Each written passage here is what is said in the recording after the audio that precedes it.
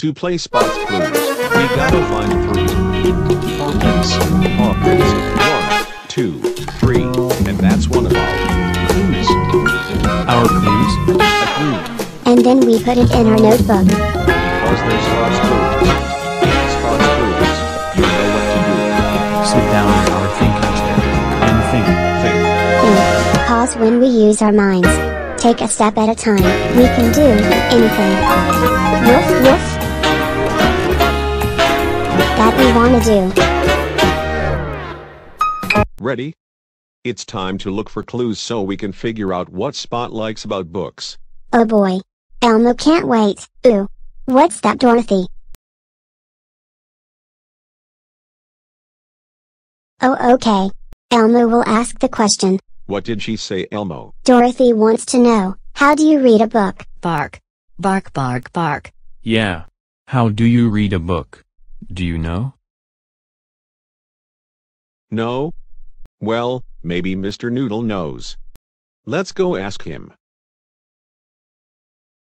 Shade. If you will please. Hey there, Mr. Noodle. We were wondering if you could show us how to read a book. So Mr. Noodle is going to try to read. Hey. Mr. Noodle is sitting on the book. Is that how you read? No. You don't sit on a book. You can't even read if you're sitting on it. Right, so Mr. Noodle, can you please get off the book?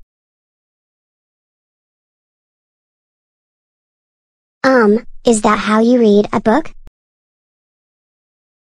No. That's not how you read a book. It's not even opened. Mr. Noodle, you need to open the book first. Is that the right way to open the book? No, you don't open the book from that side. Mr. Noodle, turn the book the other way. Is Mr. Noodle reading the book the right way? Bark. Bark, bark, bark, bark. Yeah, the book is upside down. You can't read a book if it's upside down. Wait, what's he doing? Ha ha ha ha ha ha ha. I guess Mr. Noodle can read the book upside down after all. Yeah. I guess he can. Enjoy that book, Mr. Noodle.